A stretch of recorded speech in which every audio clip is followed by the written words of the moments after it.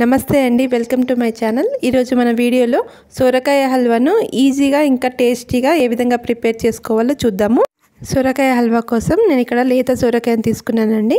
లేత సోరకాయ అయితేనే టేస్ట్ చాలా బాగుంటుంది. పైన చెక్కు తీసుకొని పెట్టుకోవాలి. ఈ విధంగా మధ్యలో కట్ చేసుకొని లోపల ఉన్న సీడ్స్ని తీసివేయాలి.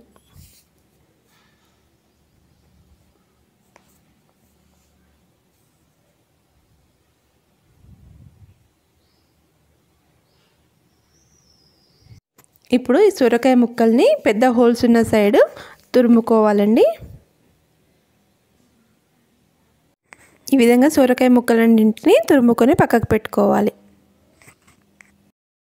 ఇప్పుడు ఒక ప్యాన్లో ఒక 2-3 టీ స్పూన్ల నెయ్యి వేసుకొని అందులో మనకు కావాల్సిన dry fruits golden brown colour వచ్చే వరకు మంచిగా వేయించుకొని ఒక గిన్నెలోకి తీసుకొని పక్కకు పెట్టుకుందాము.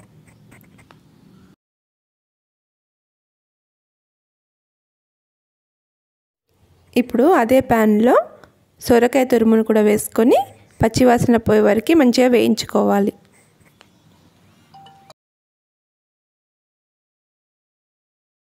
సొరకాయ తురుము మంచిగా ఫ్రై అయిపోయి మంచి వాసన వస్తుందండి. ఆ టైంలో మనం పాలను యాడ్ చేసుకోవాలి.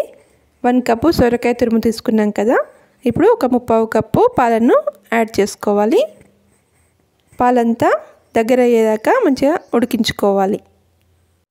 పాలల్లో ఈ సొరకాయ తురుము మంచిగా ఉడికిపోయి దగ్గరికి వస్తుందండి. ఈ విధంగా పాలు మంచిగా దగ్గర పడ్డాక ఇప్పుడు ఇందులో చక్కెరని యాడ్ చేసుకుందాము. 1 కప్పు సొరకాయ తురుముకి 1/2 కప్పు షుగర్ని వేసుకుంటున్నాను. కొంచెం స్వీట్ ఎక్కువ కావాలనుకుంటే ఇంకొంచెం ఎక్కువ వేసుకోవచ్చు. ఇప్పుడు ఇందులో 1/2 టీ స్పూను ఇలాచీ పౌడర్ని కూడా యాడ్ చేశాను. షుగర్ అంతా కరిగి మంచిగా సొరకాయకి పట్టిన తర్వాత మనం డ్రై ఫ్రూట్స్ కూడా యాడ్ చేసుకుందాము. ఒక 1-2 మినిట్స్ ఈ విధంగా కలుపుకోవాలి.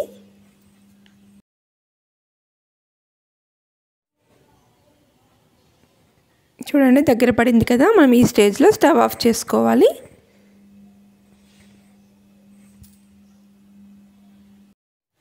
కమ్మగా ఉండే సొరకాయ హల్వా రెడీ అయిపోయిందండి. ఒక 15 మినిట్స్లో మనము అప్పటికప్పుడు ఇది తయారు చేసుకోవచ్చు.